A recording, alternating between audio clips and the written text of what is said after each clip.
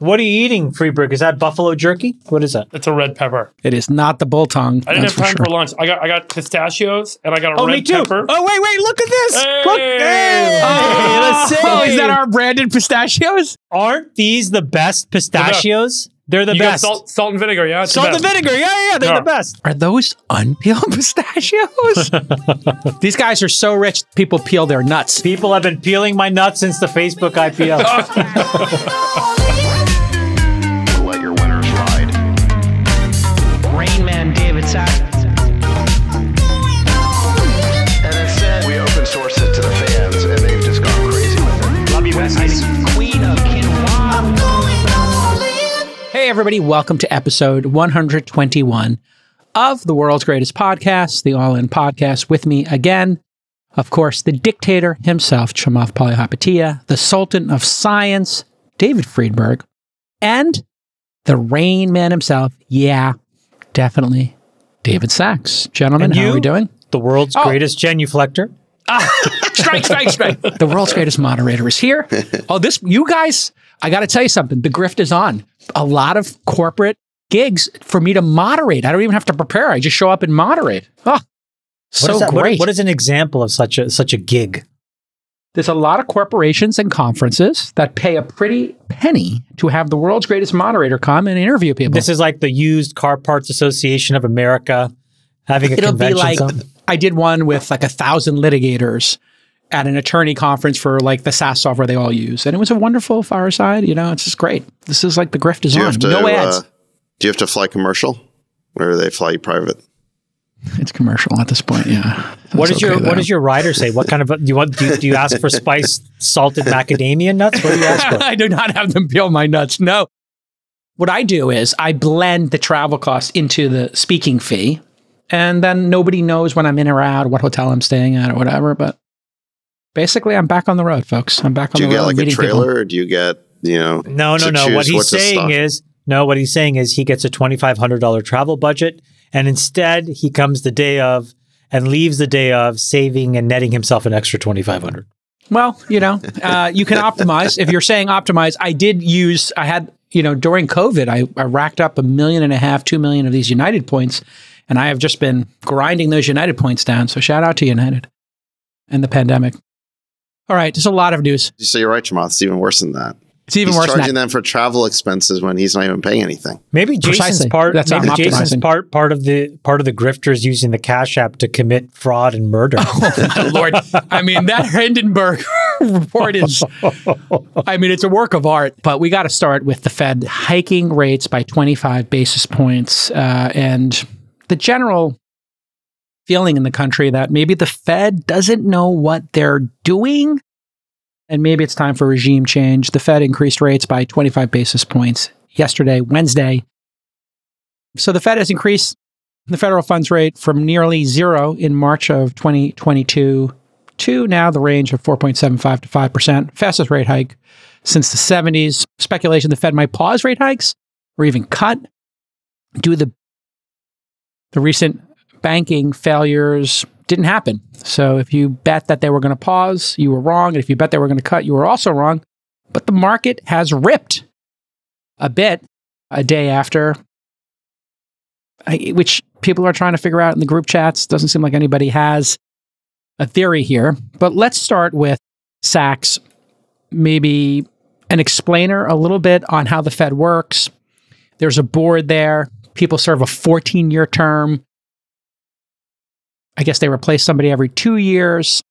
And Jerome Powell was placed in 2018 by Trump. And I guess there's a lot of hand-wringing now that they were late on inflation, obviously, and then they went too fast, and maybe now they're not slowing down enough. So what's your take on it objectively, Sachs?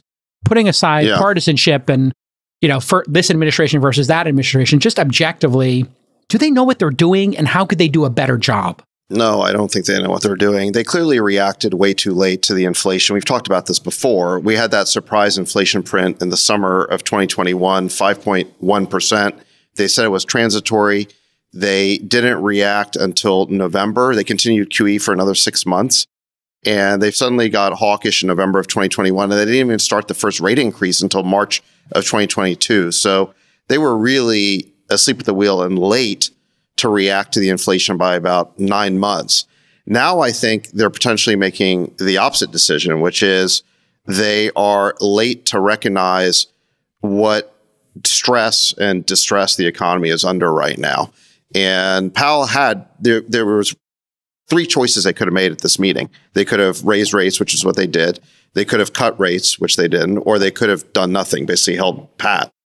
And the argument for raising rates is just that, well, we have this inflation problem. We need to keep raising interest rates until the rates are above inflation, and that will bring inflation down. Then you can start to lower rates. That's sort of the conventional view.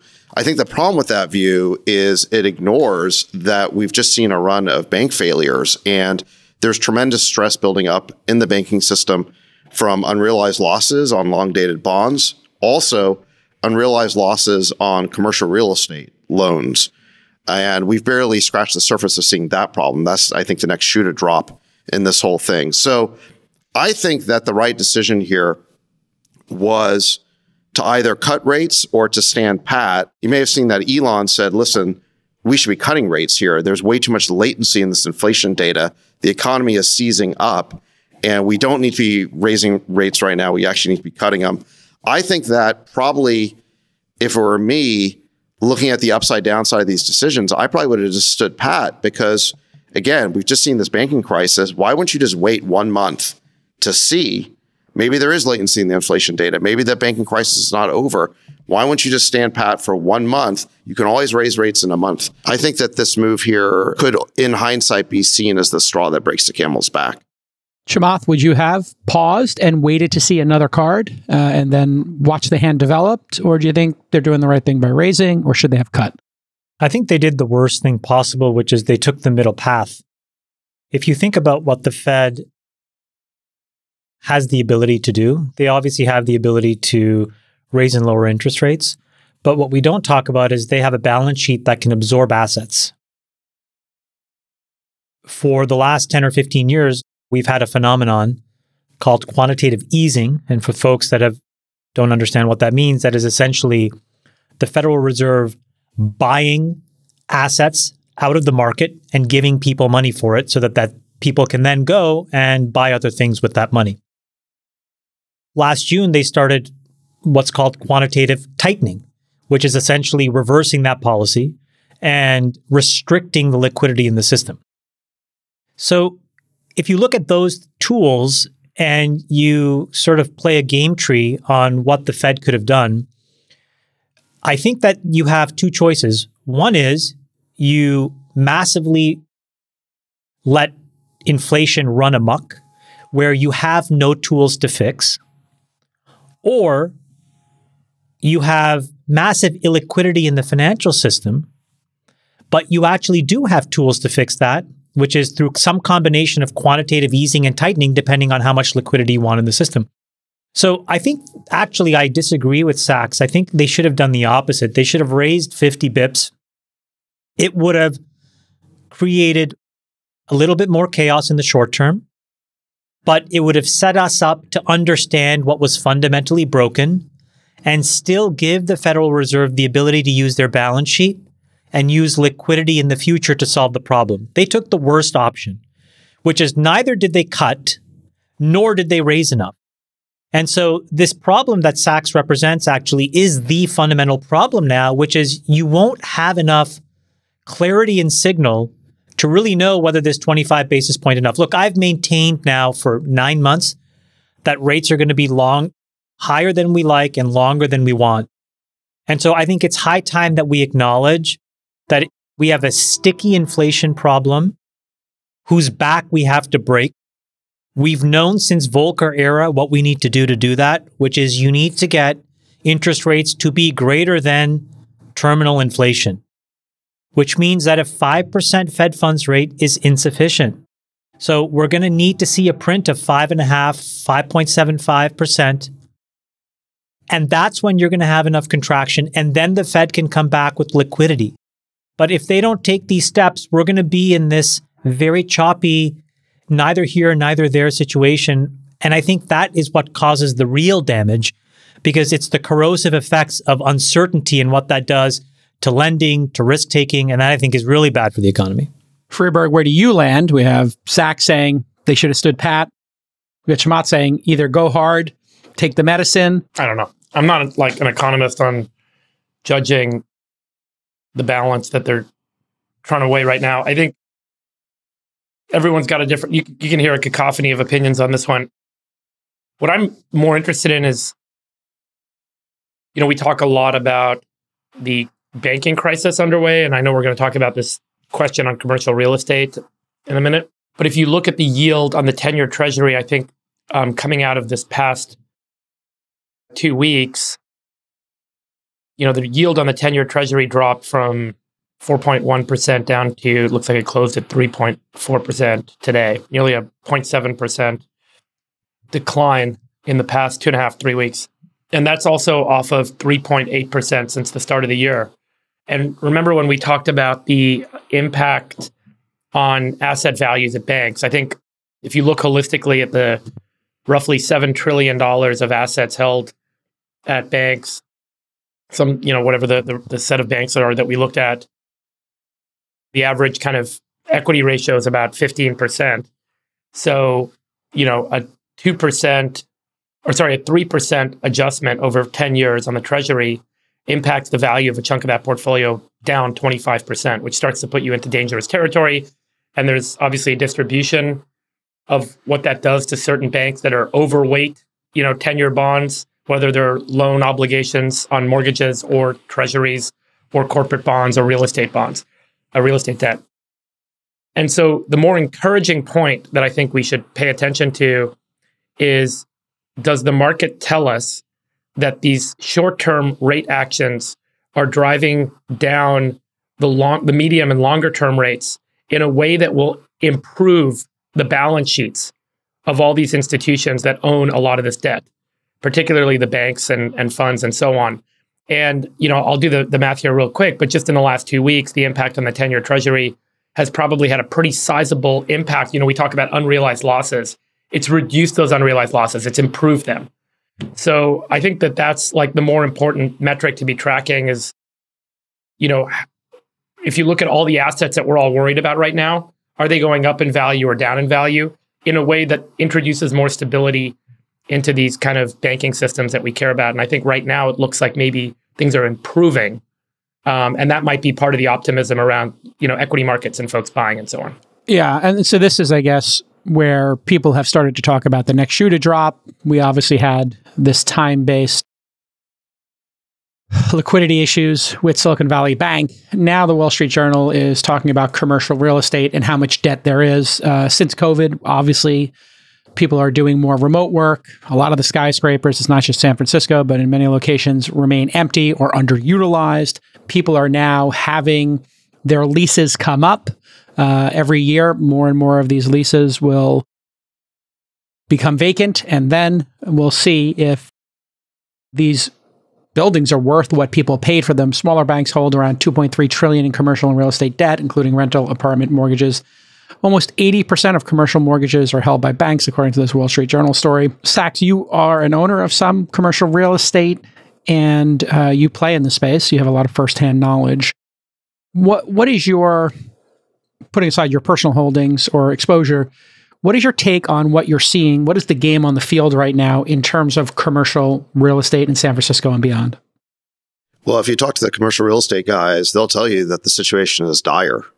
There's two problems. First, there's a credit crunch going on. So there's just no credit available. If you're a commercial real estate developer and you have a building and you want to refinance your construction loan or put long-term debt on a building, you just can't do it. I mean, the banks are not open for business. They literally don't want the business.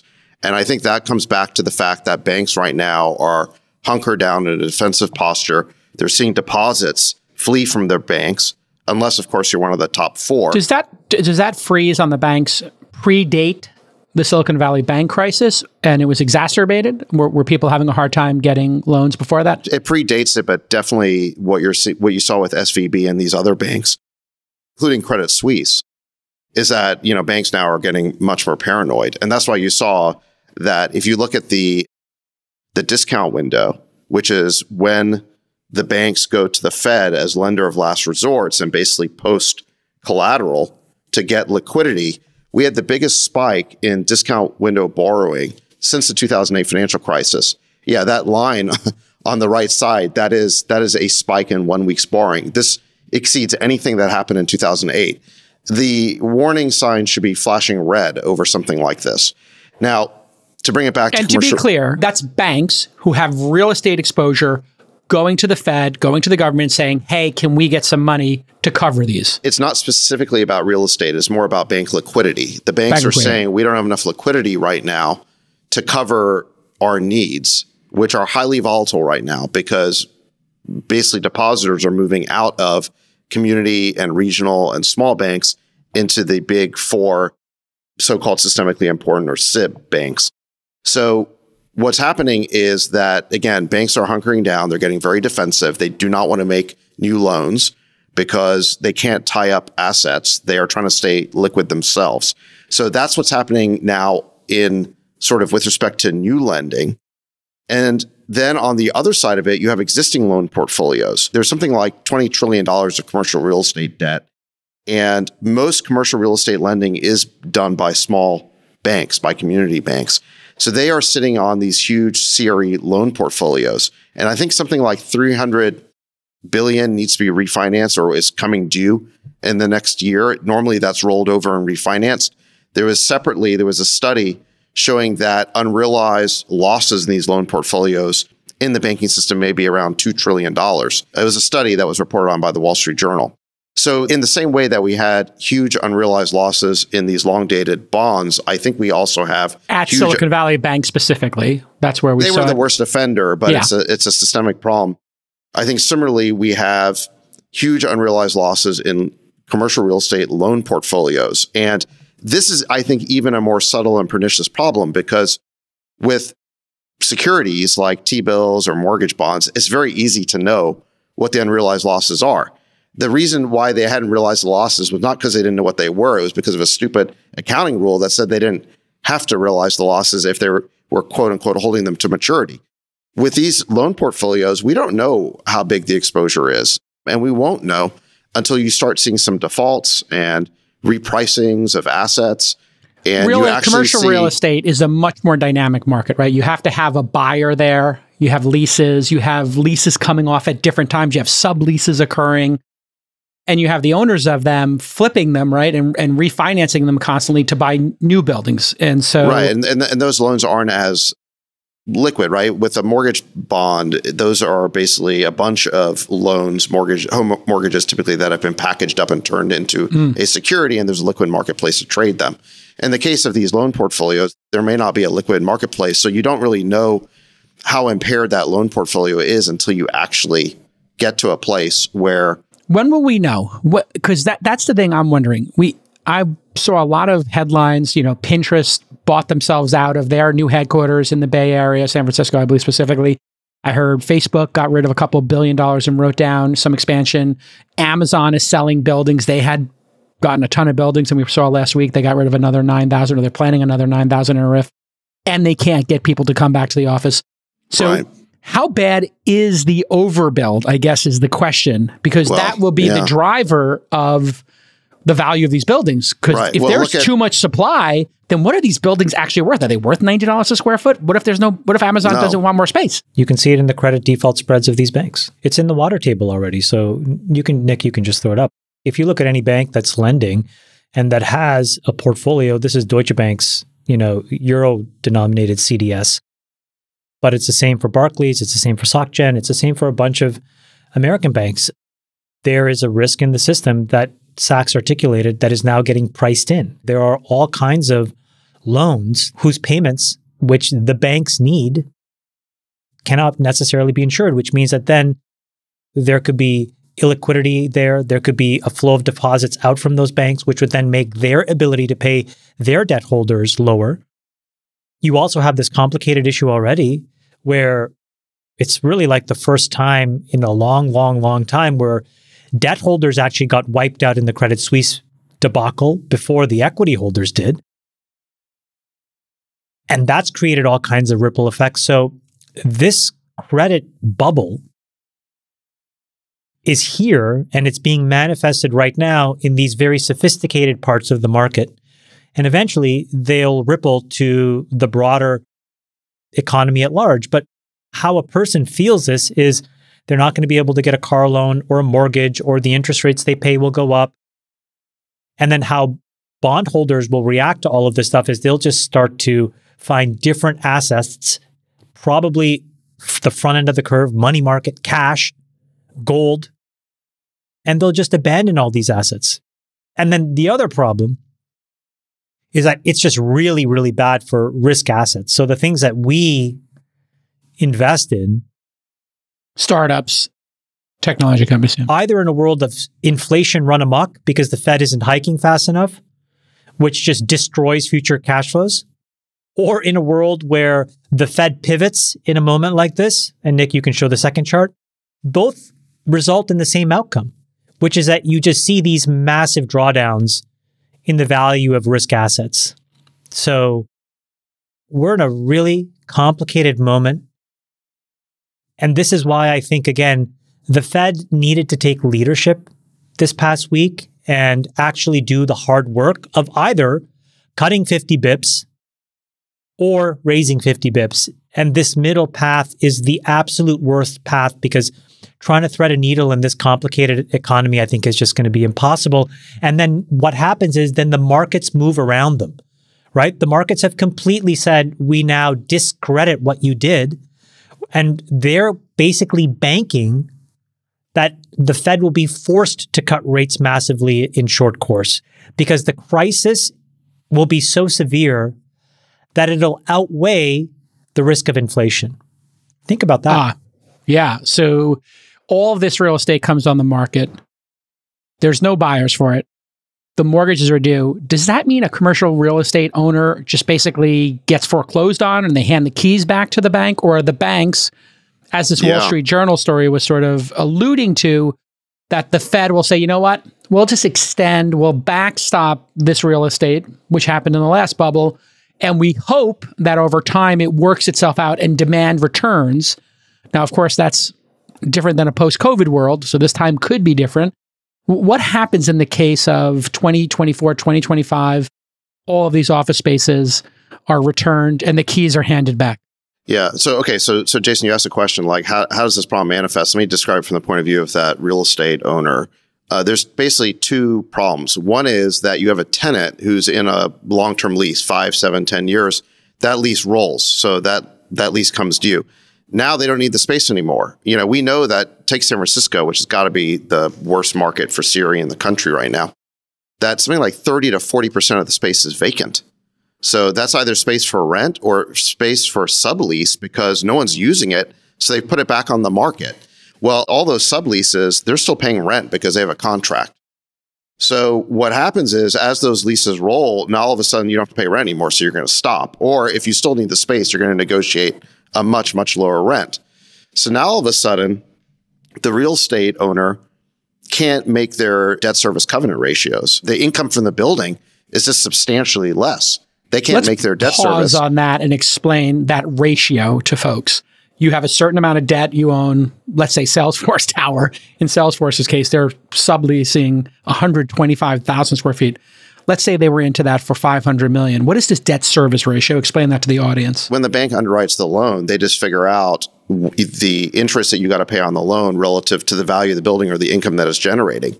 But all those ratios are upside down now because the value of the buildings, the rent has gone down so much because there's so much vacancy. I mean, when these loans were underwritten, San Francisco had like a 5% vacancy rate. And now it's like 30 to 40%. There are just no tenants. And then, you know, in parallel with that, Jason, you've got all these cases where you not only have tenants or leases rolling, you have loans rolling. You know, again, if the owner of the building has either a construction loan or like a long-term debt and that needs to roll, they have to refinance it. And if they can even get credit, which they may not be able to because of this crunch, they're going to be paying a lot more for it. So now all of a sudden, the income statement for that building doesn't make sense. Think about it. Your borrowing costs are higher and your revenue is lower. So now all of a sudden the building's underwater. So where does that end up? Well, they default on the debt and the bank ends up owning the building. So then what happens is you end up with, all of downtown San Francisco owned by a bunch of banks. What are they going to do with it? They don't want to be in the real estate business. So they have to fire sale those buildings in a bunch of auctions at rock bottom prices because, by the way, there's no cash or liquidity out there. So who are the buyers? Who's the buyer? That was nobody. Exactly there are no buyers. We have a 30% vacancy rate. There's no renters. So what happens? Detroit, is it just like a dead city? And then the tax base collapses in the city because so much of the tax base is dependent on real estate. So listen, I think they're going to have to work this out. I don't think they can just let the free market take its course here because you're going to end up with the scenario I just painted. So I think what hopefully would happen maybe is that the banks do some sort of deal with the real estate owners that, they blend and extend or whatever. But in order to do that, they're going to need to be backstopped by somebody. And that's the Fed. Freeberg, what are your thoughts? Just writ large, as it were, on the commercial real estate space, because it's $90. It was $90 a square foot, right, for Class A Saks in the city? Was that the price? I mean, what's that going to be? 60, 70, 80, 90 bucks a foot, depending on what kind of building you're talking about. I mean, you have all these empty office towers. So look, I never invest in office towers. I do small boutique kind of brick and timber spaces in Jackson Square. We're doing okay because people still want to be in those spaces. But these office towers on Market Street or in Soma, which is where all the investment went during the boom, nobody wants to be in those buildings anymore. And it doesn't help that the city has allowed this giant open air drug market to metastasize right outside their door. Freeberg? Yeah, I think it's inevitable. We'll have probably $2 to $3 trillion of federal money, spent to backstop and support the asset. That's the general theme here, in case everyone isn't paying attention at home, is that the Fed, the U.S. government, will continue to print money and create programs to effectively support asset values such that there isn't a crippling economic ripple effect. And this is the dangerous debt spiral of debt. And it's why I always talk about how concerned I am about global debt levels, and particularly debt levels in the U.S., but really global debt levels. I'll say the statistic again and over again, 360% global debt to global GDP. But even within some of these asset classes, a significant amount of debt has been used to fuel asset prices and to fuel equity value. And then that equity value gets levered and reinvested. And so the rippling effect in the economy of declining asset value can be magnified through leverage.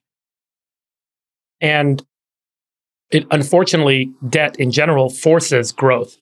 Without growth, debt fails. And so when we've used debt to demand growth on a macro perspective, it causes, significant stress and strain on the system when you're going through periods of like we are right now, what should be natural recessionary effects from COVID and shutting down the economy, or natural asset price declines because of that. And we can't let it happen, because if it were to happen, the rippling effect would be crippling. So this is a good example. You'll probably, I don't know what the facility will look like. Maybe the government passes some congressional bill that says, hey guys, here's $3 trillion to support, all this real estate. Here's another $2 trillion to support banks and, giving them liquidity. Because the other problem, as you guys know, is most of the population in the US has most of their assets, their asset value or their equity value in their home.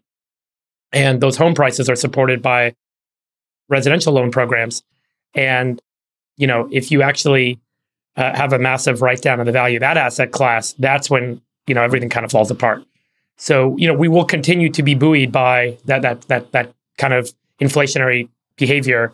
Unfortunately, Balaji, I think, has it right. We'll talk about his debt in a minute, that there has to be money printing to get out of this hole. I don't know if it's necessarily in this moment hyperinflationary, as he predicts.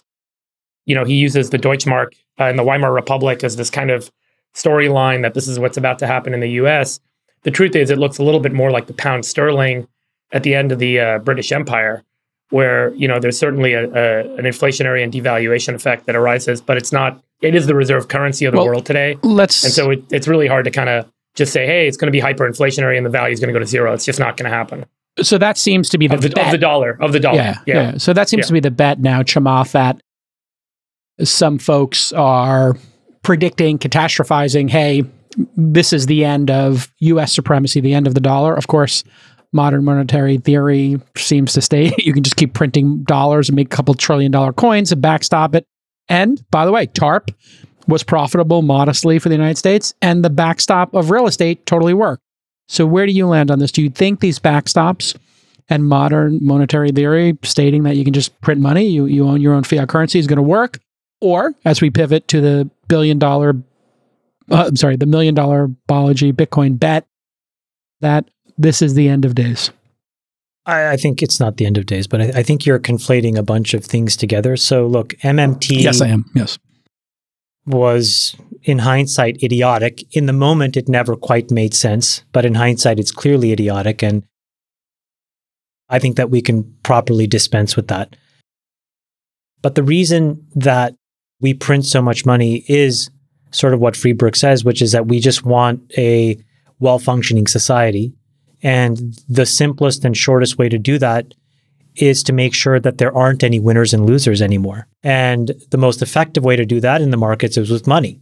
Print a bunch of money and there are no more winners and losers. And so everybody can kind of win. Some people may win more, but nobody really ever loses. So I think that's the MO that we're operating under. The thing is, I don't think something unhealthy to that, Chamath. You're sort of alluding to but no losers. That's a more philosophical and a commentary on capitalism and a bunch of other things. And you're right. I don't think it makes sense. I do think you need winners and losers to really make society function well. But the other part of it is like, does it reinforce or does it decay US dollar hegemony? And I think it actually reinforces it. And the reason is just very practically speaking, when you look at how dependent other people, other countries are on the US dollar, in times of stress, they actually become more dependent. And that has a lot to do with their borrowing patterns, the amount of dollars central banks need outside the United States. And so what did you see in a moment of stress? Actually, the Fed opened up swap lines to all the central banks that they work with, their most important operating partners, so Europe, Canada, Japan, etc., Switzerland. And they moved the liquidity window from weekly to daily, and they pounded the swap lines.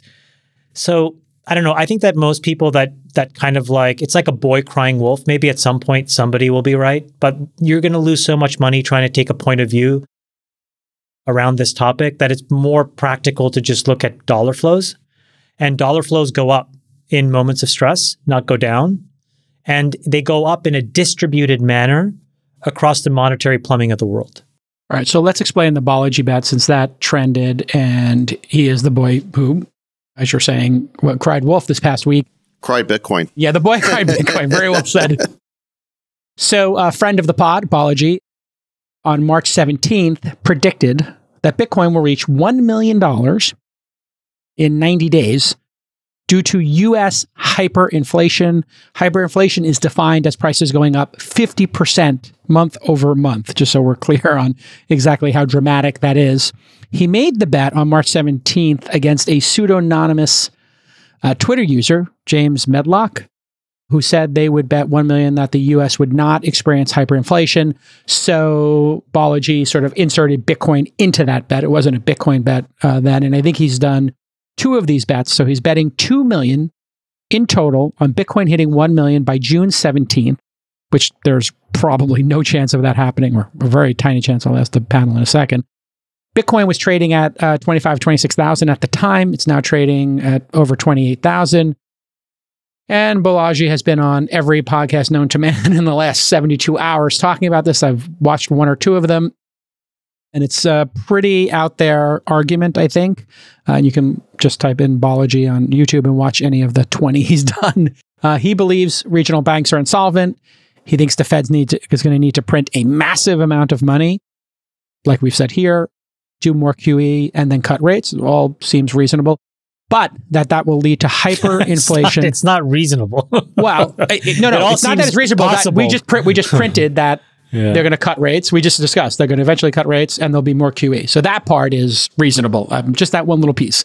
But then he believes is the part that is kind of out there, that hyperinflation is going to devalue the dollar, and this is the time.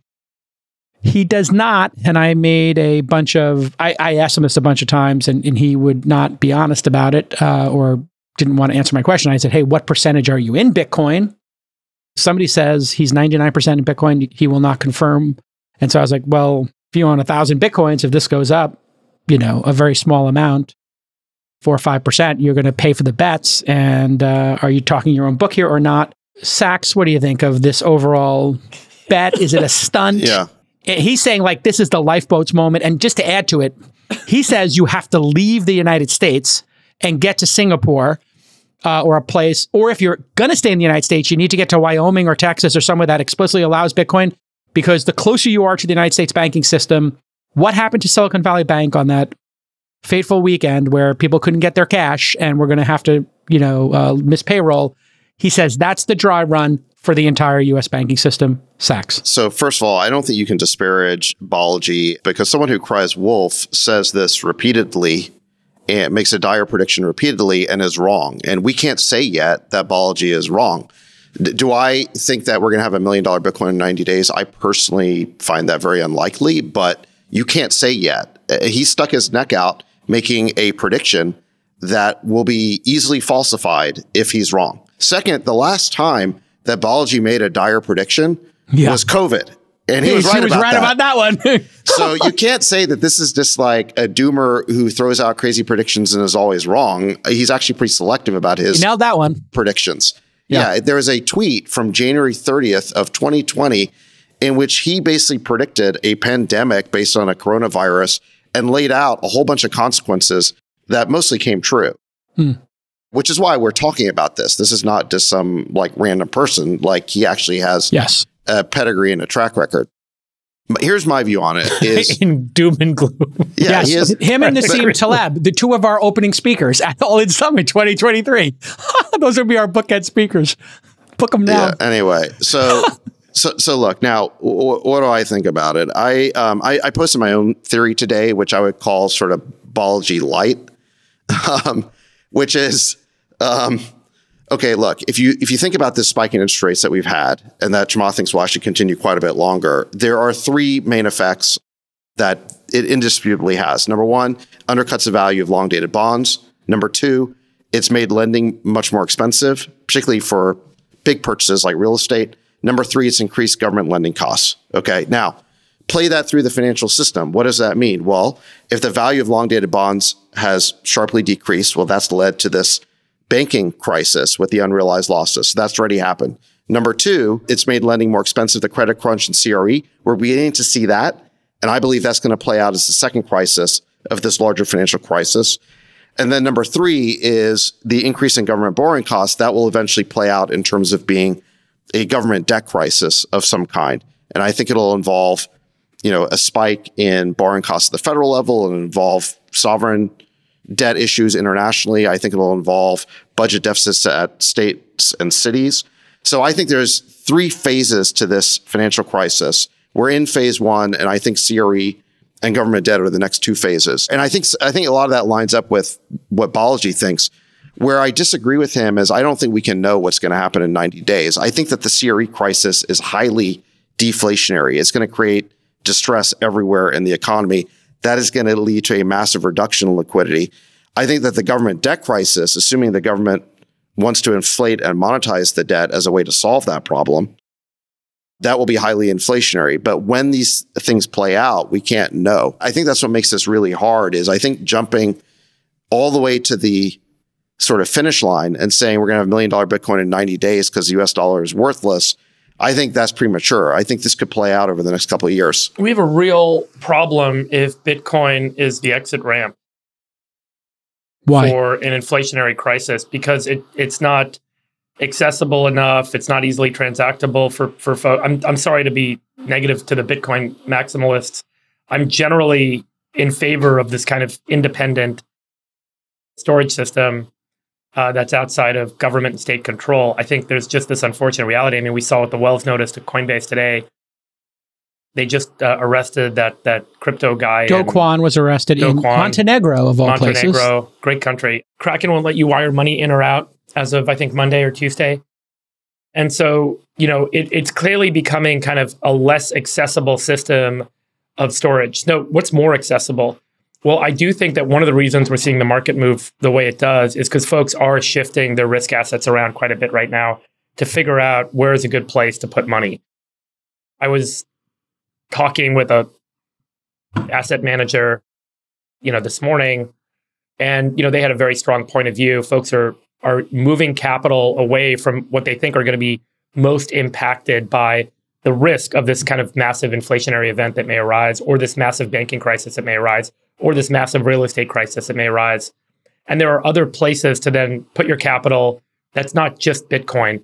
And sure, maybe some of these things are dollar denominated, but for example, there are many businesses that sell products in non-dollar denominated currencies globally. And while they report and trade on US stock exchanges, you're buying a security interest in a business that generates most of its income. You're referring to Apple? I'm referring to many different companies.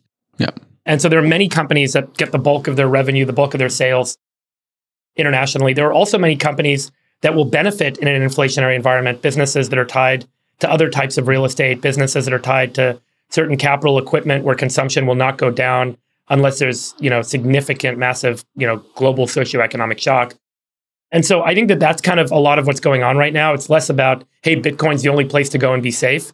And it's more about, let me reallocate my risk assets a little bit, to places that may benefit from, or may be better guarded from a massive kind of inflationary shock. And let me say one more thing. I think one of the biggest risks that is not being talked about is the debt ceiling vote that's due in June. In June, Congress needs to pass an increase in the debt ceiling because the amount of debt that the federal government is going to have to take on in order to meet our budget deficit and refinance our debt and pay our obligations historically means that we're going to have more than what we've approved to date in terms of the total amount of debt. Now, this has historically been a last minute vote, crazy dramatic thing that drives markets nuts. The Hill had a public opinion piece from Peter O'Rourke and Mary Spaeth, but I think they make a good point. I've talked to a lot of folks who are, call it in the fixed income market, but also folks who are in the equities markets publicly who are pretty nervous about this debt ceiling vote. And if it does look like the Republican Party takes a very hard line and says, because this is the current party line, if you don't agree to massive deficit cuts or spending cuts and really commit to that in a bill that we can pass that then also approves the increase in the debt limit, we are not going to approve increasing the debt limit. And what this opinion piece argues, I think, is a very good middle of the line solution, which is come up with points of view and actually document those points of view on making sure that government spending is effectively accountable, that there's no more wasteful spending, and that there are certain programs that both parties can very quickly agree to as being very wasteful. And if you start there, you maybe get enough across the line that both parties kind of say, this makes sense, let's do this. And then we can kind of increase the debt limit. Because in the absence of that, the US will have to default on debt. This is always the big threat. It's never happened.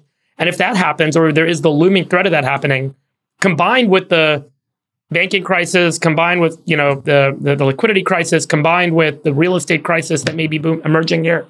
Let me ask you a question that's you can have things really melt down.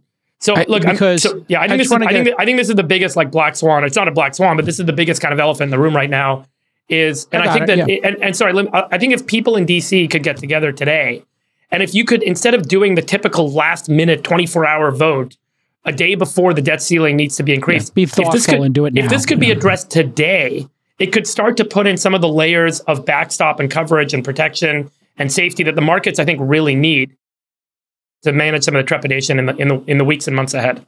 I want to jump to the crypto crackdown and get your opinion on that, Sachs, first, but I want to do a clarifying point here with Freeberg. You have been in the Ray Dalio end of Empire's collapse, and that, hey, maybe the U.S. is winding down its supremacy, and Balaji was pretty much saying, yep, this is the moment.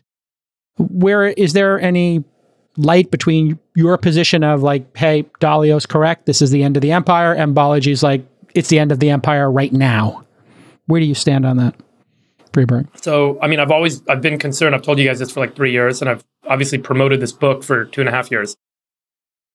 And Dalio's points of view with lots of kind of empirical wisdom behind it, I think indicate that the US is on a path, and the way we spend and the way we behave and the way markets are reacting, I think indicates that a lot of what has happened historically is happening now in the US. Now, it doesn't, I don't know if it's going to happen overnight. That's where I would have light with Balaji.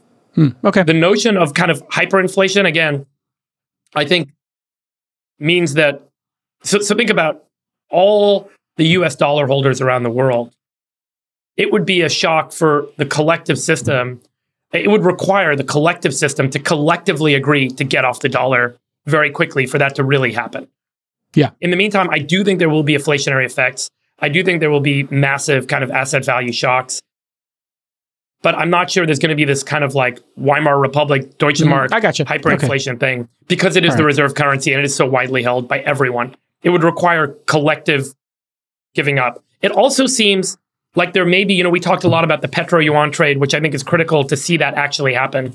I think that's going to be the linchpin. Got it. Maybe that catalyzes this. And that seems to be a little bit tightrope right now, too. It doesn't seem super definitive that Saudis are embracing China. There's obviously this behavior with Saudi Arabia and Iran. But it's not as definitive right now. I think that needs to happen to kind of really catalyze that. Let's get our tinfoil hats on here for a second. In relation to the Balaji bet, there has been a lot of action against crypto. Obviously, authoritarian countries took control of crypto long ago. China banning it, etc. North Korea, other authoritarian places kind of tighten their grip on it. Now, here in the United States, Coinbase got a Wells notice. That is a warning, basically, and giving you a last chance to kind of respond to the SEC. And this was based on their loaning programs. And on top of that, a number of other crypto crackdowns have occurred. We saw celebrities getting smacked down and getting fines and doing settlements. This has led Sachs to a theory that the United States government wants to break the back of crypto. Crypto has done a great job of breaking their own back with plenty of crypto grifts, insider trading, and all kinds of shenanigans with FTX and front running and painting the tape. Any grift or criminal activity possible seems to have been exploited. Do you think that these two things are in some way coordinated, or there's a coordinated effort by the US government to destroy and kill crypto as an off-ramp for the US dollar while the US dollar is dealing with these crises, Sachs? Well, there's a really interesting article that was just published on Substack by Nick Carter, who I guess is a guest writer on Mike Solana's Substack called Pirate Wires. It's a follow-up piece to an article he wrote 6 weeks ago where he laid out an operation by the Biden administration called Operation Choke Point, which made the case that the Biden administration was quietly attempting to ban crypto. And now, a month later, there's all these things all these steps that the administration is taking to go after crypto. And he lays out a bunch in a bullet point list. So the SEC announced a lawsuit against crypto infrastructure company Paxos. Crypto exchange Kraken settled with the SEC. SEC Chair Gensler openly labeled every crypto asset other than Bitcoin a security. Senate Committee on Environment and Public Works held a hearing lambasting Bitcoin. Biden administration proposed a bill that singles out crypto miners for owners' tax treatment. New York Attorney General declared Ethereum, which is the second largest crypto asset, a security. That's a huge change, by the way. Yep. SEC continued its anti-consumer protection efforts by doubling down their attempt to block a spot Bitcoin ETF. OCC let crypto bank Protego's application for a national trust charter expire. And then the SEC just sent Coinbase a Wells notice. So I think it's hard to argue that there isn't a concerted effort now to crack down on crypto by a wide variety of government agencies and authorities, starting with Gensler at the SEC, who seems incredibly hostile to crypto. So now the only question is this correlated with the stress that the banking system is under, or is it just a coincidence? And that I don't know, but I think the argument Balaji would make is that at the same time, they're going to deflate the dollar. They're going to make it harder for you to find an off-ramp.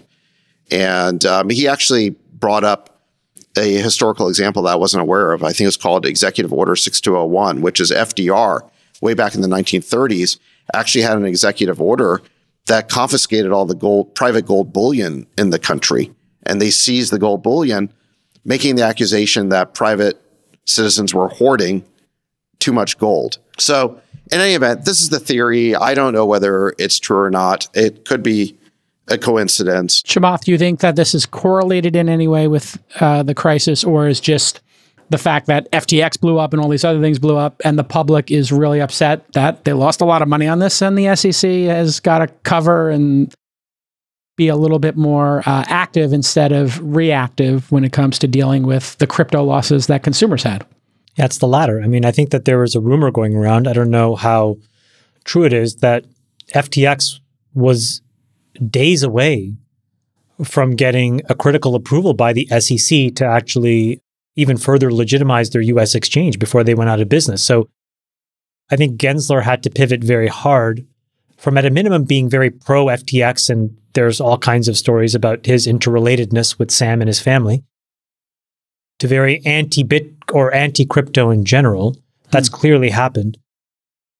But look, I think that this is like a lot of tin hatting, which I don't think is very productive. If you look at the total number of non-zero Bitcoin wallet addresses in the world, and let's be extremely generous and say it's 100 million, there's still 7 billion people in the world. And so I just think everybody that tries to speak about the fragility of the US and worldwide banking system is right. And that part I think is quite lucid and unemotional. But every time they try to connect it to Bitcoin, they sound like a crazy person because they're just talking their book. And that is exactly the case, by the way, with this kid, Nick Carter. Yeah. And the best example to demonstrate this is in all of this chaos. If Bitcoin or crypto assets in general were truly a legitimate off-ramp and salvation from US dollar hegemony and all of this stuff, why isn't Bitcoin at least at 35,000 a coin right now? It's barely above 28,000. It really hasn't moved that much. And I think the real answer is that most people in Bitcoin are not trying to hedge their existing fiat currency exposure. They're just picking off people in retail. And they're just day trading this thing.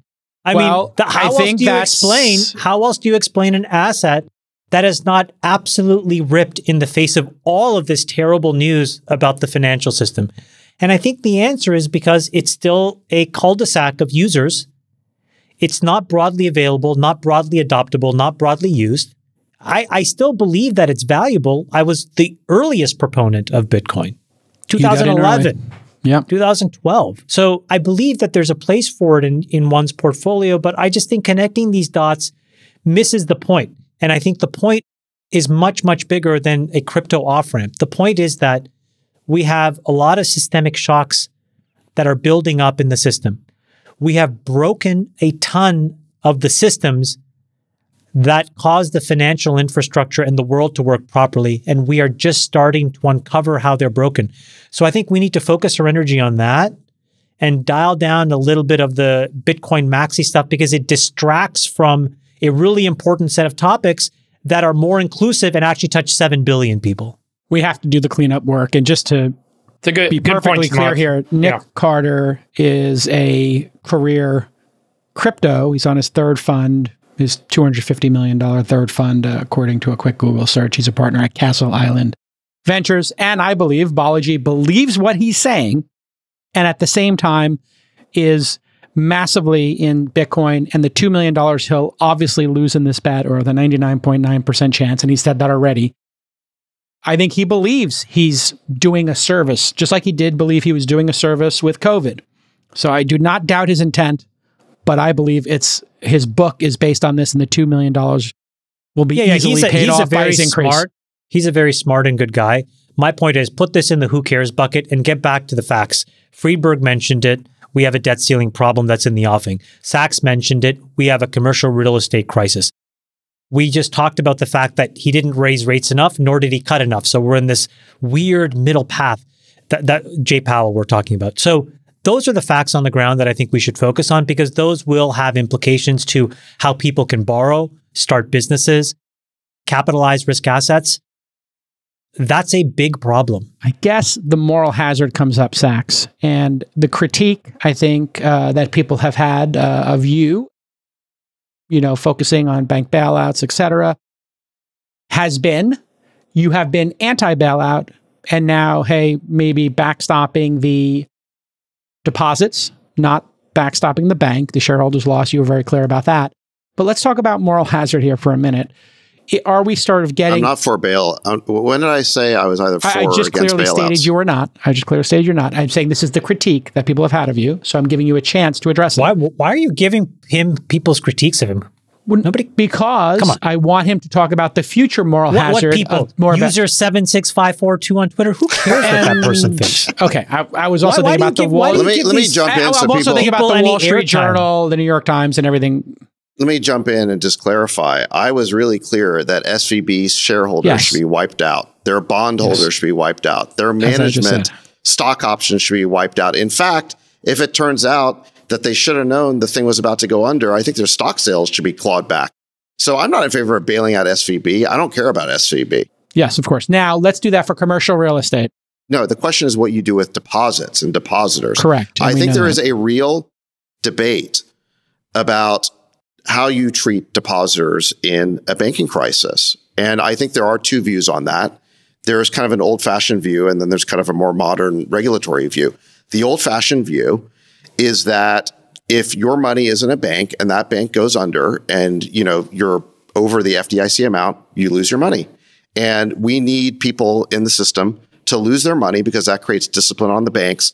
It'll make those depositors do a better job shopping for the right bank. That's kind of what I would call the old-fashioned hardline view. There's a more modern regulatory view, which is that, listen, the typical depositor, even a fairly sophisticated depositor like a small business or even a high net worth individual, they're not in a position to evaluate the balance sheet of these banks. How are they going to figure out if there's like toxic assets that are hidden on the balance sheet of these banks? The regulators didn't see it with Silicon Valley Bank and a lot of these banks. So you don't really get that much more moral hazard by putting the depositor on the hook for that. Remember, the management of the bank already is penalized severely by losing all of their stock. So I'm trying to get to, before Chamath interrupted me, I'm trying to get to the bigger moral hazard picture here, which is Jason. Fuck you, before you interrupt me. But the point, eat your nuts for a second. The point I'm trying to get to is, should commercial real estate, should that be bailed out? How should society look at that next card that you are saying is going to tip over? How would you handle that piece? Should they? Okay, well, let me just finish the thought on depositors. So the modern regulatory view is that when you open a bank account, you shouldn't have to think about the bank's balance sheet. You just want it to be safe. You don't want all the brain damage. And look, I think there's a lot of merit to that argument. As it turns out, I mean, I've been trying to look into this. How much would it cost the system to just fully insure depositors? It turns out that we have about 17.5 trillion in deposits in the US, almost 18 trillion. And one of the misnomers you'll hear is, well, it would cost us 18 trillion to basically insure all the depositors. That's not true, because first of all, 10 trillion people don't even is know. Already insured under FDIC. Right. It's only about 7.5 to 8 trillion that's left. Less than half is left. Okay. That's right. Exactly. It's around 8 trillion. So isn't it shocking the innumeracy of people that make these claims? I know, it's unbelievable. This is why All In Podcast is top 20 or top 10 in the world, because we're actually breaking down the numbers. Right. So continue. By the way, the leading proponent of this theory that we should just basically not bail out, but backstop the deposits is Bill Ackman. And he's been making, I think, a pretty compelling case that if you don't protect deposits at small banks, all the money is going to flow to the top 4 banks. That's already in process. Why wouldn't you? Happening. That's happening. Yeah, we're watching it happen. Right. So I've been trying to figure out how much it would actually cost us to do that. And what I've realized is that it's not 18 trillion. It's 8 trillion. But by the way, that's the amount of deposits. That's not the risk premium. So if you look at FDIC at the end of last year, there was about 130 billion that have been paid in to the FDIC fund by premiums paid by these banks. So in other words, the insurance premium paid by banks was about 1.3%. So if you were to now additionally cover the whole thing, all the deposits, it would be another roughly 100 billion of premiums paid by these banks. That seems very manageable to me, actually. The question is the FDIC fund adequate? And I think we're about to find out. It may be the case that a 1.3% insurance premium grossly, understated the true risk of putting your deposit in a bank. And we're about to find out that the FDIC is inadequate? I don't know the answer to that question. Well, I think this boils down to the profitability that an equity shareholder of a bank expects of them. And to your point, is it viable for large GSIBs to guarantee 100% of their deposits? Absolutely. The implication of that will be an enormous hit to their short-term profitability and their return on invested capital. It would just take a massive hit. And so as a result, the stocks of those banks would fall pretty precipitously, which would have a real negative impact on the executives and the CEOs of those banks and the shareholders that own those bank equities. So I think ultimately it'll come down to that decision, which is that if you do want to protect the depositor in the American banking system 100% for every dollar and do it in a simple way, it will come at the sake of the equity holders of the banks. And if you're willing to make that trade-off, then you can guarantee 100% of the deposits. If you do not want to make that trade-off, then the equity holders will still retain more value than they would otherwise. And Freeberg, we've seen a couple of examples of the market, the free market, looking at the situation and making new products and services. Wealthfront, Mercury Bank, both talked about load balancing across 12 accounts, $3 million. So that would make some people who had over 250K just instantly be backstopped and insured. And then where, there's discussion of, I talked about last week, hey, why don't you just have a vault where you pay a bank to hold your money safely? I got a ton of responses from All-In fans pointing out multiple banks and services that have been trying to do this, and also crypto solutions. So is there going to be a free market solution, you think? Or when we're starting to see them emerge, that maybe covers this gap a little bit, Freeberg? And then what are your thoughts just generally on, should we backstop the banks and the depositors, to be clear? So if we just quickly analyze the function of a bank, they loan money to either residential real estate buyers like homeowners, or commercial real estate buyers, or businesses that need it. I think the majority of the capital goes to residential real estate. And if they can't loan enough money, they typically buy bonds, right? They buy other people's loans in the form of bond securities like treasuries or asset-backed securities or other things like that, or mortgage-backed securities. So they use the cash to make those investments, to make those loans, and then they obviously earn a return on that. I think we've talked about this in the past. The thing that Balaji, I think, has misstated, and it would be good to have a conversation with him about this publicly, because I have listened to some of his interviews in the last couple of days. He says the banks they don't have the money that you, the depositor, thinks that you have. And so what he's saying kind of implies that there is no money, that there is no asset value there at all. He uses Sam Bankman-Fried and FTX as an example, that the money that was given to Sam Bankman-Fried's exchange fund was used to buy assets that then very quickly declined in value by 99%, but he held them on the book at 100%, and then he reinvested the money in all sorts of other different stuff. And in the case of the loans made by banks and the assets that they as a result hold, the value may have dropped by 25% in kind of the worst case, which is, the Silicon Valley Bank 10-year treasury bond scenario, where they bought, all $20 billion worth of treasury bonds, and they took a big hit on that. But it doesn't mean that there's no asset value. It means that the value has declined. And typically there's a buffer between the asset value that the banks are meant to hold and the deposits that they owe back to their customers. And if that buffer gets exceeded, then the bank technically has negative equity. And if all the depositors said, I want my money back, and they went and sold those bonds into the market, they wouldn't be able to make the depositors whole. But it doesn't mean the depositors end up with zero. It means instead of getting 100 cents on the dollar, they get 93 cents on the dollar, or 88 cents on the dollar. And it would require an orderly dissolution of the bank's assets, selling those bonds into the market to generate the cash to pay back the depositors. So the reason we've seen this Fed vertical spike number is because assets are moving so quickly, depositors are moving their value so quickly from one bank to another, that in order for the banks to make the cash available to those depositors, they've had to borrow from the Fed. And then they're going into the market and doing they should be doing this orderly asset sale of the bonds to generate the cash to pay back the Fed.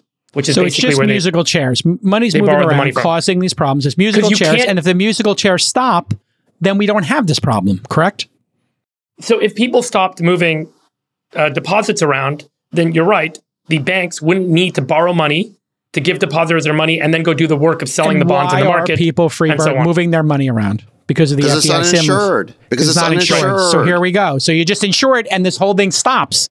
So Well, it costs them nothing to just say that, right? Yeah. So Sachs- here's the thing, Jake, how you mentioned this case that you hear a lot of people saying, well, why don't you just take your $2.5 million and break it up into 10 accounts of which is what people are doing. Yeah. Yeah. Well, look, it's not feasible when you need to run a big payroll at the end of the month and you got payables. It's administratively too complicated. And by the way, what have you accomplished doing that? You haven't solved anything.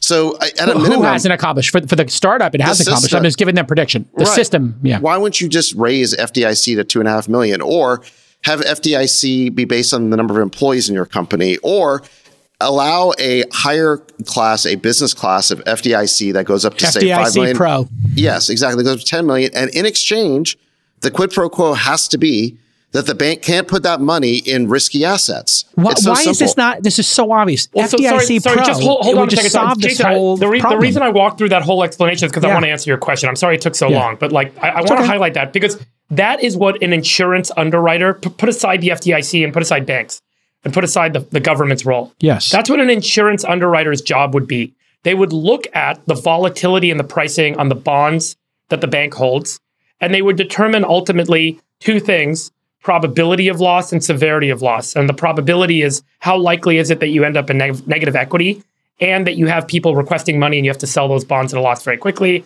And then the severity is how much would you actually lose. So if you know the Fed raises rates by 3% and your entire book is tied up in 10-year bonds, you see a 25% decline in the value of your bond portfolio. That's as bad as it gets. If you start with a 10% buffer, now you only have 85% of the money you owe the depositors. So your loss is 15 cents on the dollar. So the insurance company would say, what's the probability of that event happening? How much should we underwrite it for? What should we charge as a premium to do that? And that's ultimately how the rates would get set. Now, the problem with most insurance models around this sort of a problem set is that these are the extreme tail events that have never happened. And so the insurance, to Sachs's point, is super cheap leading up to the extreme tail event. And then everyone's like, oh my gosh, we underpaid for so many years. We didn't realize how severe the losses could have been. We didn't realize how significant this was going to be. And as a result, you now see this kind of multiplying effect because people are like, oh my gosh, if it happened to them, it could happen to me. Let's all sell. And it gets worse and worse and worse. And so, you know, the real rate for the insurance going forward will now have to take into account this massive risk. But the game theory problem is, as Sachs has pointed out, if you just insure everyone, the cost of the insurance actually goes way, way, way, way down. Because now you don't have this money movement problem. And so, you know, the point is the more you insure at this point, the cheaper the insurance will actually be if you're an actuarial or free market underwriter, you know, free market kind of, you know, underwriting process on this thing. Because now the probability of having this bank run goes way, way down. And therefore the cost of the insurance should go way down. And so the irony is if you actually did, and this is getting super technical, but if you actually looked at the statistical model and said, how much is this going to cost to insure every deposit? It gets much, much cheaper the higher the deposits that you're willing to insure would be. That's my sense of what the free market would do here. And it's certainly what I think the federal government should probably think about doing if they're going to continue to play a role in backstopping banks. The net is people, startups right now, are doing 5 to 10 banks. I'm watching it happen. They're doing all these sweep accounts. They're doing multiple accounts. So the government, if it doesn't raise the FDIC limit, is basically just creating extra work for everybody, and it's going to be the same outcome. So the street will find its own use for technology and how to hack this. And that's what's happening with these services in real time. Just to steelman the old-fashioned view or the traditional view of this, they would say that, well, you want those startups being paranoid. You want those startups doing the work of disciplining these banks by moving their money elsewhere if they detect a problem. However, the problem with that is you get these bank runs. That is what a bank run is, in part, is people moving their money because they're fearing that the bank is not doing a good job with their loan portfolio.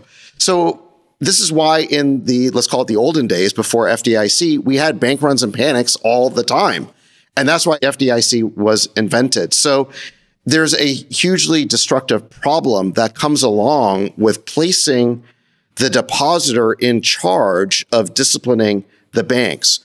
And I would argue that the depositor is not the best person to do it. It's the regulator. Just to kind of layer on what Freeberg was saying, I think there's like a fundamental market failure with banking in the sense that the depositor or the consumer and the bank think they're getting two completely different things.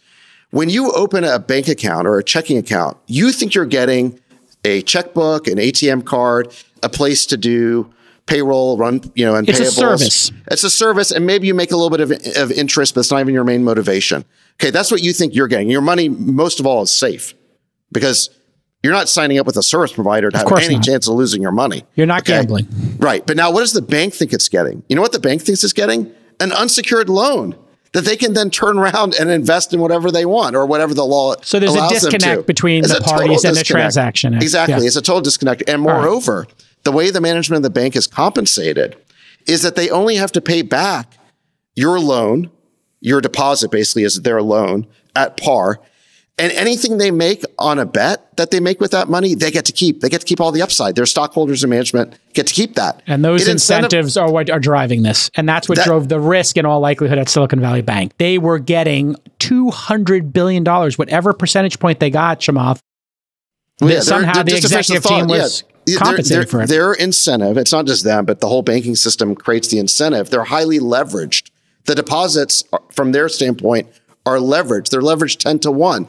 So their incentive is to go to the casino and gamble it because they get to keep all the upside. And if they lose it, it's basically someone else on the hook. Final word, Chamath. In early May, the Fed will release their investigation into Signature Bank and SVB. Okay. Powell said that this week. I think it'll be really interesting to see how much honesty they both put into the report and then whether the entirety of that report is made available to the rest of us to read. But I think Sachs has very elegantly summarized what's happening. And it doesn't take a genius to figure out that this doesn't make sense. And so the question is, what is the tolerance that we have for changing something that clearly is mischaracterized? What consumers think they're getting and what banks are then doing are two totally different things. And if the Fed actually is really, really honest and really lays bare everything that happened, it'll be very hard to not legislate changes based on it. And your best swing at a legislative change would be what, Chamath? What is the low-hanging fruit? What's the layup here? Well, I think we've seen this happening in other markets for a while, which is that banks have become, in fairness to them, much, much better at risk management post-Dodd-Frank, post-Great Financial Crisis. And the result of that is that there's been a lot of emerging private credit markets because most of bank is about lending, right? They're not really buying equities, they're lending money. They're a debtor in possession of something, right? And there's been just a massive explosion of private credit. And it started in the most obvious areas. It started in things like CLOs. It started in asset-backed securities, solar, car loans, credit cards, mortgages, private equity-backed deals. So I think the rational answer is that banks need to protect 100% of deposits, and that if they want to have extracurricular activities, if you will, they need to be able to raise money from investors, put that to work in a really fair and transparent way, and then share in the profits between all of the related parties that are involved in that transaction, no different than any other risk-taking organization.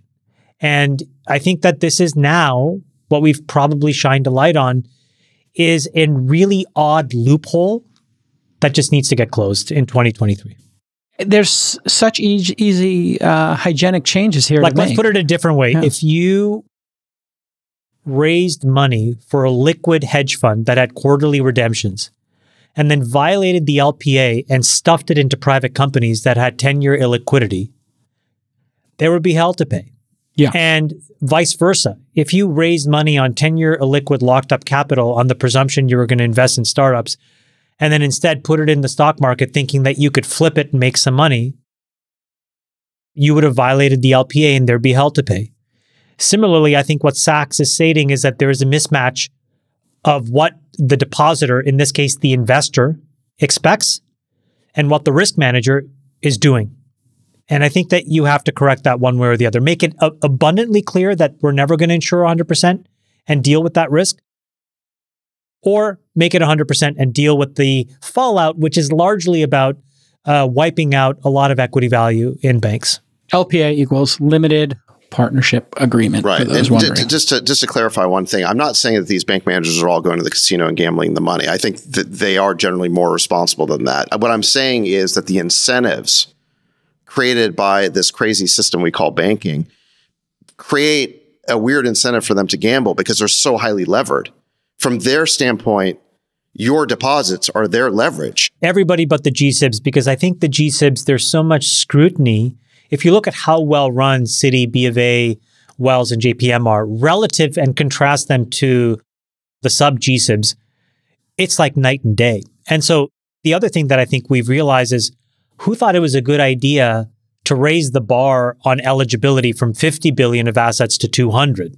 Clearly now that made no sense. It makes more sense to actually categorize every bank as systemically important, maybe not globally, but at a minimum to the US economy, because these people play a vital function in society and they were allowed to take a much more aggressive risk posture because they were able to lobby the government to change the rules. The CEO of TikTok, which claims to be an American company now or an international company, was in front of Congress today. His name is Shou Chu. This is the first time he's really, I think, spoken publicly in an extended period. 4.5 hours he was grilled. And it was absolutely brutal. This is the first time I've seen a congressional hearing that was bipartisan in a long time.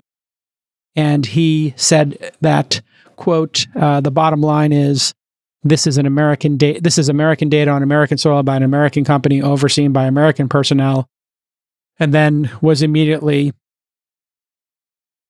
squirrely when asked if Chinese employees, including engineers, have access to this U.S. data. And he said this is a complex subject. Over and over again, he was evasive. And this did not look good for TikTok. Well, the question now becomes, does it become divested and go public, or does it get shut down? Sachs? I think his goose was cooked as soon as they asked him the question, in preparation for this hearing, did you consult with any member of the CCP? And he could not just outright say no. Nope. So his goose was cooked as soon as he couldn't just say no. What do you think about the bipartisan nature of this, and what do you think the outcome is, Sachs? Well, this is one of the rare things where it is bipartisan. I mean, there is so much outrage and anger at this. I think that they should let the company divest it. I think it is divestiture or shutdown for TikTok. Since we're not communists here, I think they should be given the chance to fully divest to an American-owned company. But look, I just wish that there was as much bipartisan consensus and outrage directed not just at Chinese spying of Americans, but on the American deep state spying on Americans, because we just had hearings showing that the American government conducts elaborate spying operations, surveillance of Americans on social media. This was all revealed in the Twitter files. And we got certainly no bipartisan consensus on that. Republicans were outraged, but Democrats tried to portray it as some sort of spat between Trump and Chrissy Teigen. I mean, that's all they wanted to talk about. So I would like to see this problem comprehensively addressed. And that means, I think, TikTok going into the hands of an American company, but I also would like more assurances that American companies will not be working with the deep state to spy on us and infringe on our civil liberties. Chrissy Teigen and Donald Trump, who are two people you'd never invite to a dinner party. Freeberg, what are your thoughts? Is it going to divest? Should it be forced to divest? Being intellectually honest about it. What are your thoughts on TikTok in America? Yeah, I think I've shared this in the past. I think they're probably going to have to spin this thing out. And if they hold any equity, if the Chinese parent company holds any equity interest, it'll probably be non-voting shares. And there'll be a mandate that the majority of the shares and some degree of oversight. You believe that's the right thing to do? From a national security issue for America to force them to do that? I don't know from a national security point of view. I really don't. I don't have an opinion From- on you don't have an national opinion, security okay. and TikTok. I don't know. I've always thought that TikTok was a really, what's the right word? Like it's like a firefly for, Chinese invasion. And it feels like, it's a very easy kind of target for, I think, what is generally a big kind of social consciousness right now.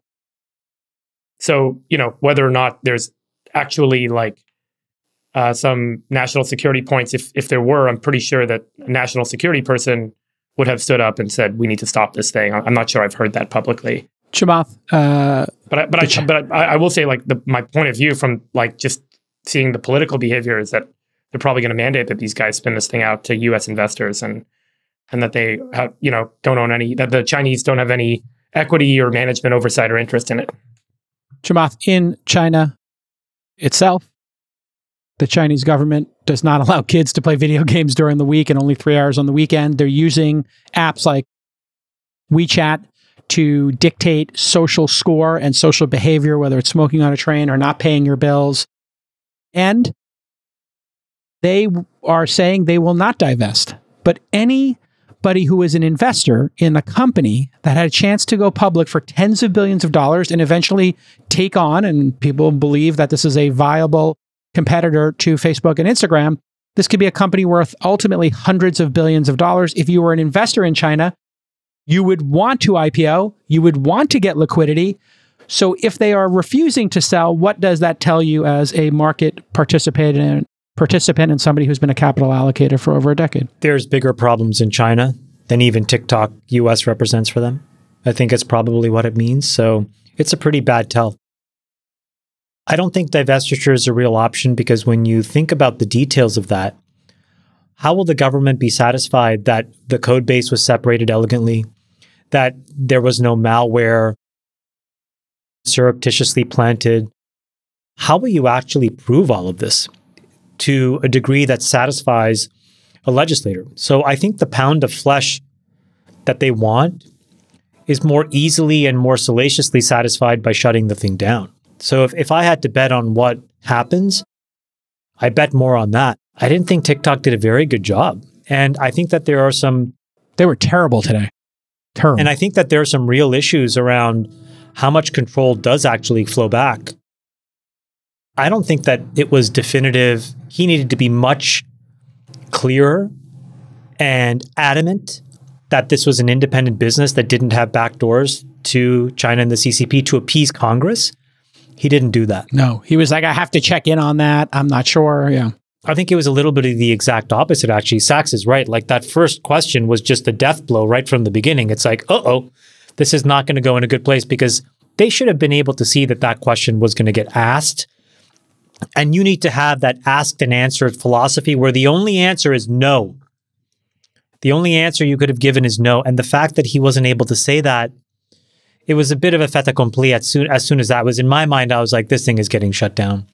Because I don't think there's a shut down. Wow. Yeah, there's no divestiture plan that can be technically audited in a short amount of time to appease these folks.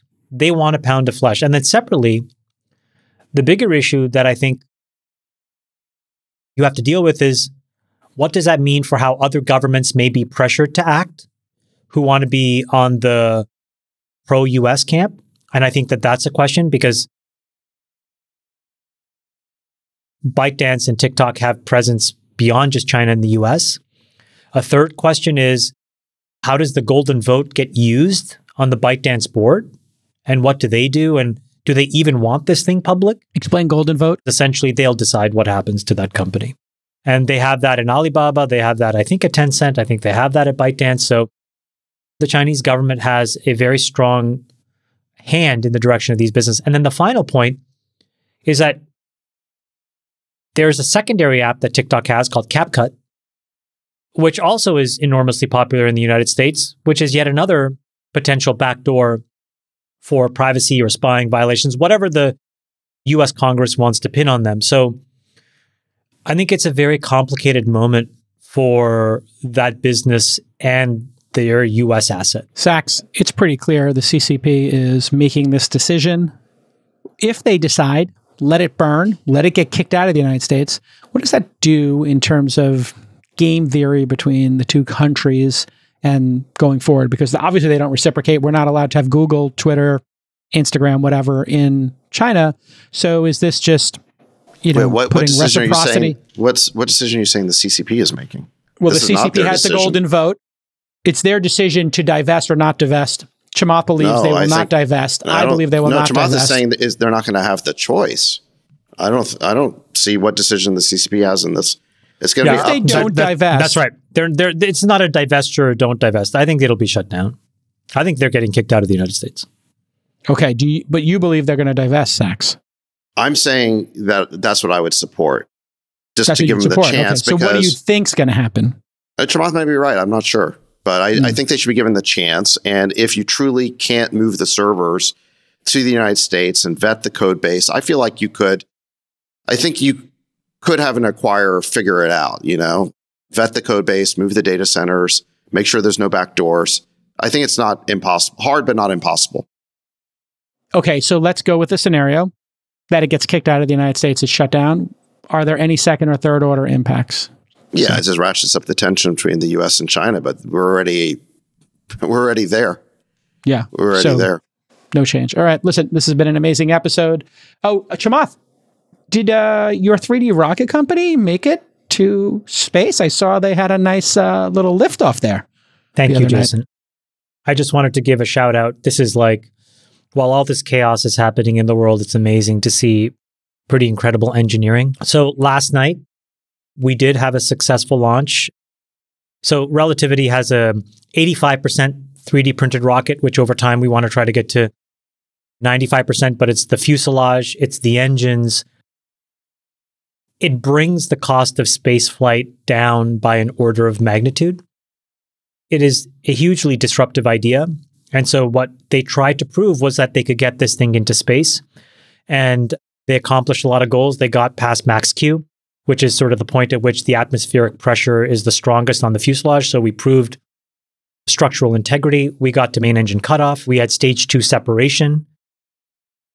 So a lot of really important technical milestones were achieved. It allows them now to unlock a bunch of contracts that allow us, frankly, just to keep going and building. There's still a lot of work to do from here. We're building now the next generation rocket, which is called Terran R, and rocket engines, which can take, instead of 1,500 kilograms, about 20,000 kilos. So enormously proud to have been around this journey. My partner, Jay, has been really the key person on it. But I just wanted to give a huge shout out to Tim Ellis and the team at Relativity. It's super, super, super cool what they pulled off. It's just amazing how access to space is being democratized and the prices are being lowered so dramatically. What's the impact that's going to have ultimately, Friedberg, you think, on humanity? I mean, obviously going to Mars is this incredible feat technologically and just mind-blowing. But what do you think the net result of all this space activity is going to be for the human condition and the species? I mean, I think there's a vibrant community of startups and money coming into this space right now. I do think all these guys are going to have to, in order to gain wider spread capital markets attention, like Elon has had to do with SpaceX, they're going to have to find business models that have kind of near-term viability that don't depend on government contracts. Like Starlink. Like Starlink, yeah. And so I think that's the key question. It obviously, these are very capital-intensive businesses. They have very long horizons to hit their milestones. So there's certainly capital available in the early stages to make bets on whether or not they can get these milestones. But you know, the broader kind of attention in capital markets is going to come from these things building real kind of businesses that generate value for consumers and markets. You know, one of the things that I think can unlock opportunity for this market overall is low-cost energy. You know, if we can get below, call it 1 cent to 3 cents kilowatt hour of power, call it 1 cent a kilowatt hour of power. I forgot the exact relationship. You can get very cheap, hydrogen and oxygen fuel sources. And so, you know, it's funny if you actually play out the scale factor for space, for the space industry, much of it at scale will get driven by the cost of electricity. So it's another reason why there's going to be, I think, a pretty tight coupling between the cost of power and ultimately the vibrancy of this market. You mentioned something important. The other key thing that we proved was that this is a pure methylox engine, so CH4 and liquid oxygen.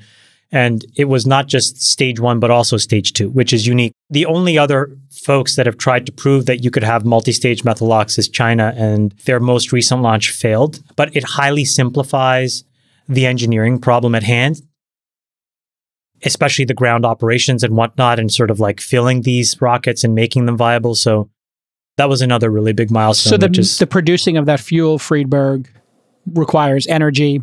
If that energy was cheap, it would be cheaper to make and process that fuel. That's right. Yeah, so, there's a pretty direct tie-in, particularly with scale manufacturing, on fuel that would be used in these rocket systems and power prices here on Earth. So if and as we get power prices down, either through scaled renewables or ideally fusion or some other kind of new technology, or nuclear, or nuclear fission or something, then the cost of fuel and the cost of these space programs goes down. And that ultimately, I think the real question everyone asks is, how do you get away from it just being government services businesses, which have a low multiple in markets and obviously high dependency on one or two key customers? And how do you actually get private market products moving? So tourism obviously makes a lot of sense. Travel, around the Earth in 20 minutes or something, or some people have talked about mining or colonies, and who would fund that? Real estate. It's unclear right now what the ultimate Earth traveling is a wild one. Yeah, I've talked to Elon about that, but the idea that you could have a rocket ship take off from Texas and then be in Tokyo, like X number of minutes later is wild. I can only speak for myself, but I would really like to visit Uranus, Friedberg. All right, everybody, for the Rain Man. Look at the player here. He's got layers are for players, Saxy. Look at this. He is 2 layers in. Can you get an ascot? It's subtle, isn't it? He's pulling a Steve Bannon. Ooh. Yeah, you got to get more disheveled. He needs the 6 pens in the collar. A couple of pens, no shave. Can you tell us honestly? Shower. Do you have a stylist, an actual person you pay to dress you? Nick, can you please put the picture of Steve Bannon where he wears the multiple polo shirts? I'm never going to do this again. I'm never going to do this again. You need to stop for next week's show. Bannon's been attacking me. It's really weird. Oh yeah, Bannon. He thinks you're a vulture capitalist or something. Sorry, who's been attacking you? Bannon was one of many people attacking me on Twitter. I think on his podcast. I think, yeah. You seem to have made a lot of new friends on Twitter lately. When you pass around 500,000 followers, basically what happens is you become a politician. There will always be a fringe element of people who need to manage their anxiety by venting, and that's what you're feeling. You'll live that now at million followers, 2 million, 10 million, whatever. There's always going to be a small percentage. J. Cal doesn't know this, because he has mostly bots that are his followers. That's true. I have an old account. When you have real people, this is what it is. You'll get this 1% or less than 1%, and just the number goes up. So I would ignore it. Don't care. Don't worry about what user 747. Don't feed the brigadoons. Don't care what user 74786 has to say. Don't worry about it. Yeah, absolutely. I love you. All right. And I'm looking forward to seeing you on Thursday. For the Rain Man himself, David Sachs, the Sultan of Science and Prince of Panic Attacks, our pal, David Friedberg, and the host with the most. Going to make What about me? I'm calling you the host with the most. I'm adding something. The host with the most, who's making me the shiso leaf tempura with Hokkaido.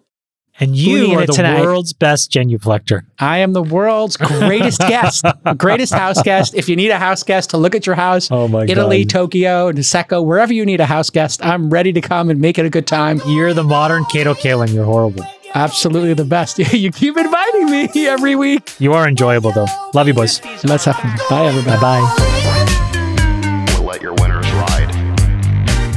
Rain Man David Sachs. And instead, we open source it to the fans, and they've just gone crazy with it. Love you, Bestie. Queen of quinoa.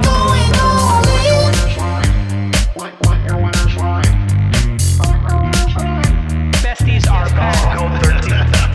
That is my dog taking a notice in your driveway. Oh, man. My haberdasher will meet me at Clinton. We should all just get a room and just have one big huge orgy, because they're all just useless. It's like this sexual tension that they just need to release somehow. Wet your beak. Wet your beak. Fee. What? We need to get merch. Besties are back.